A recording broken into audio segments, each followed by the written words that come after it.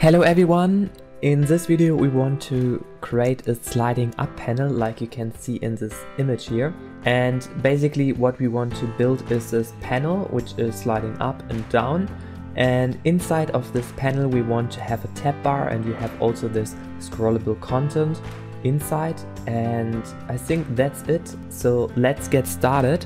So basically what we do first is to go to the installing section and then copy this sliding up panel dependency, and back into our IDE we go to our pubspec YAML file, and into our dependencies we add this sliding up panel inside like I did it here, and then you need to restart your application. And now we go to our home page. So this is the page which we want to create our panel for. So I have created already this main image widget. So this is basically this background image and also a text inside. And now we want to create this panel on top of it, and therefore we wrap this widget here into this sliding up panel, and this is exactly the widget from the plugin. And then we have here a body property, and there comes our image inside, and on top of it we have the sliding up panel. And now we need to put here also some other things inside like you can see. So basically first of all we need to set a panel builder inside, and inside of this callback we get a scroll controller, and then we want to build our panel. So I call here a new method, and I will put the scroll controller here inside. And here inside we need to place our content of the sliding panel, and I will put right now only the tab widget inside, which I've already created. And this is a basic widget with some scroll controller and a list view which gets the scroll controller, and there inside we have some padding and some text and image and also another text. So it's like really basic stuff, and we put here our controller inside. And now we can hot reload. And then you see here that we have here already this panel, and you can also put it up and down. And like you can see, we can always scroll in this panel up and down. And if we reach the top, then it's going down again. And what we want to do is we want also to place here inside a tab bar. And we also want to show here some icon, which is showing that we have here this sliding up panel. So I will first of all put this tab widget into a column, and this I have done because then we can rename it here to a tab bar view. And I will simply duplicate this view, so we want to have two tabs, and I just have two contents here with the same tab. And now we can also hot reload it, so it's not working yet. So we have also to wrap this around another widget which is called default tab controller, and basically we get here the length which we can set, so we have two tabs. And now if I hot reload, then we have no error anymore. But to show the tab bar we also need to put here this tab bar inside, so I will simply wrap it here into a scaffold, and the tab bar view will be part of, and inside of our app bar property we will put our tab bar inside.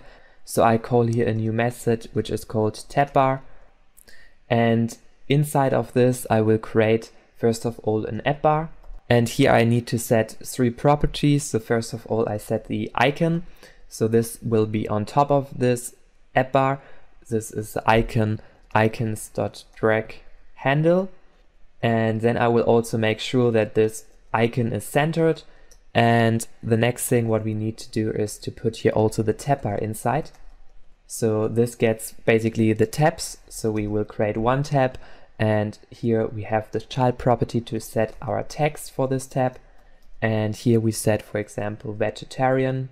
And the second tab bar we create for non-vegetarian. And now we can basically hot reload it. And then you see we have here this tab bar, we have this icon here at the top and this tab bar, and we can toggle here between them, and we can also slide between them, and we can always go up and down here.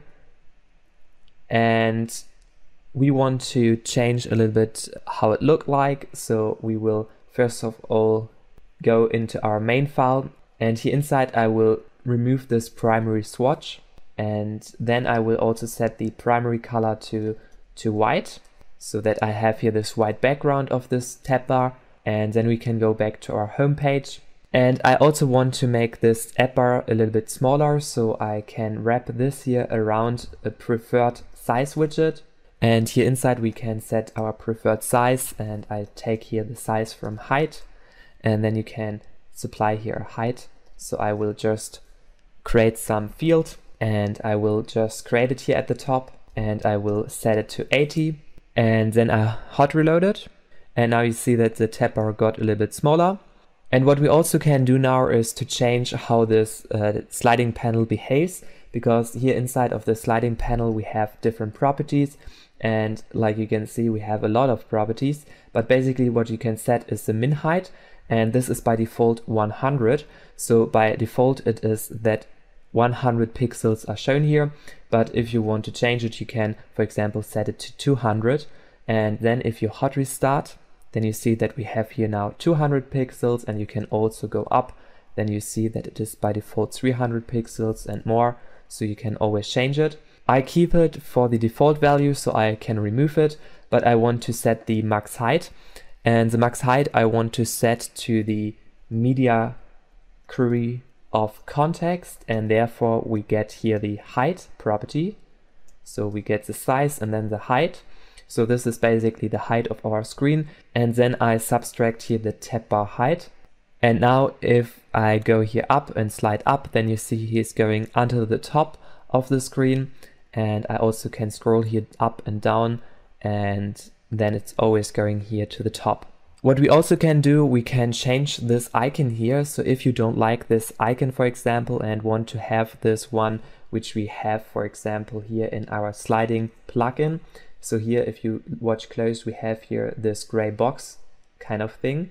So we can also put it there inside. So if you like it more, then we replace it. And therefore we go here to our app bar, and instead of this icon, we show here our own drag icon. So I will simply call here build drag icon, and here below I will create this. So we create here our own one. So here we create a container, and then we give this container a width and a height. So I set here, for example, a width of 52 and a height of 8. And I also can give here a color. So basically I want to give it a decoration, so box decoration. And inside of this we set a color, so I set it to gray. And now you see that we have here this gray box, and you can also get it rounded. So what we can do is we can set here the border radius, and then we set it, for example, to circular, and then you can set here a value of 8 or 12 or something, and then you see we have here this gray box. And maybe this gray is a little bit too much, so we can also set it here to black with opacity, and then I set here a lower value. So for example, this one here.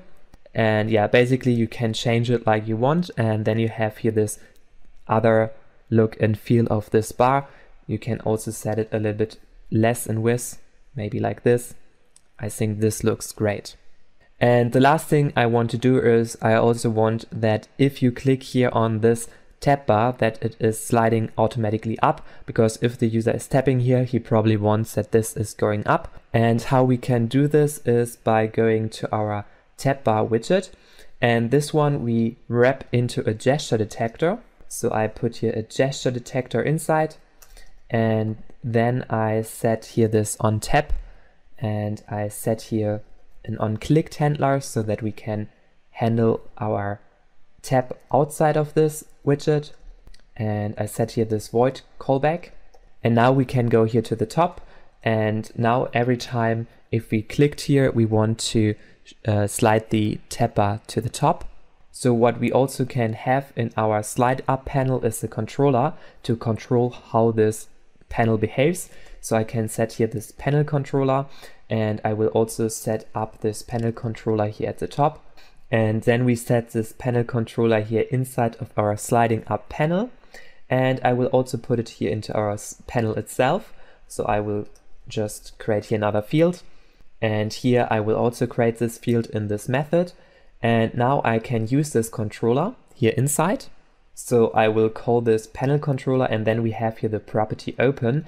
And with this method, we can basically make sure that this panel is sliding up and it is animating to the top. All right, now let's try this out. So I have hot restarted this application, and if I tap here somewhere on this level, then he will slide up, and I can also click on this one. And with this, I think the tab bar is really great. So you can slide up and down, you can slide here between the tabs, and you can watch everything, and then you can slide up. Or you just press here on the bottom, and then he will also slide up. Hello everyone, thank you so much for watching this video. Please make sure to give it a thumbs up and subscribe to my channel here to get the latest news about Flutter. And see you soon, bye!